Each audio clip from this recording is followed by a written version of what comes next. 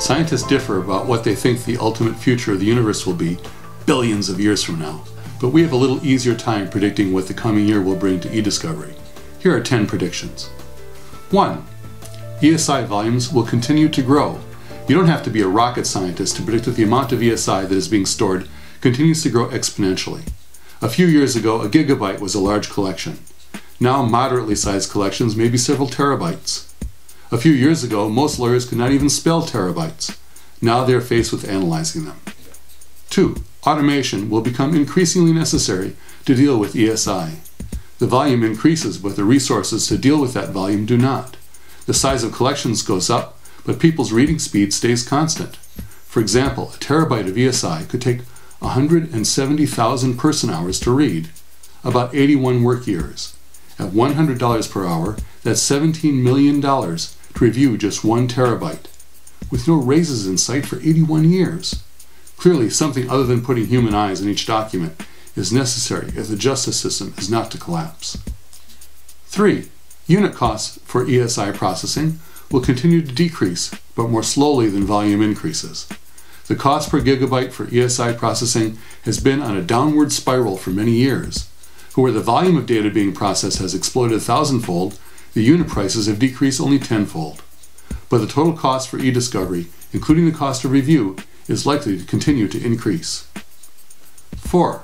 Cloud and social media will become more prevalent communication tools, and their challenge for eDiscovery will increase.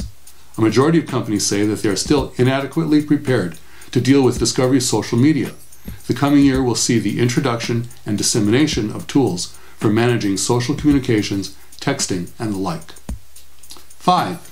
Data archiving, particularly email archiving, will continue to increase in prevalence and necessity.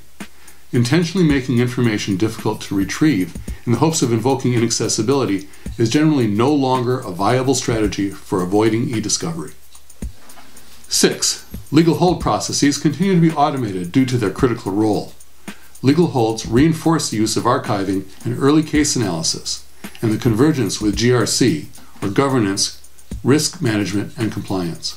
Recent court decisions increase the pressure to archive data and to properly manage and document legal hold processes. 7. Multimedia convergence will raise privacy issues as business and personal technology become increasingly difficult to separate. Smartphones, iPads, tablet computers, e-readers, and the like are growing in popularity, and employees expect to have them available at all times. The intermixing of personal and professional files will challenge eDiscovery processes in practice and lead to increasing disputes over privacy. 8. Advances in technology affect what is seen as proportionate and what is seen as inaccessible. The distinction between accessible and inaccessible media is changing as technology advances. Formerly inaccessible media are rapidly becoming more accessible. 9. Early case assessment becomes full cycle data analysis, starting with collection and leading through to production and trial preparation. As technology improves, the traditional linear kind of process described by the EDRM flowchart is being replaced by interactive, iterative processes. There's growing convergence of early case assessment and traditional eDiscovery services. And 10. Corporations increasingly demand control over their eDiscovery processes and expenses. Many are trying to bring at least the initial stages of eDiscovery in-house, where they think that they can do it better and cheaper. Outside counsel are being pressured to improve their efficiencies.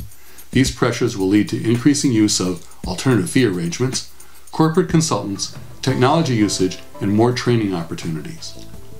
These are some of the trends I see in eDiscovery for the coming months. They call for increasing use of technological tools to amplify human intelligence and reduce the burden of eDiscovery. Only by working efficiently can we achieve the levels of accuracy and affordability that will keep the justice system accessible.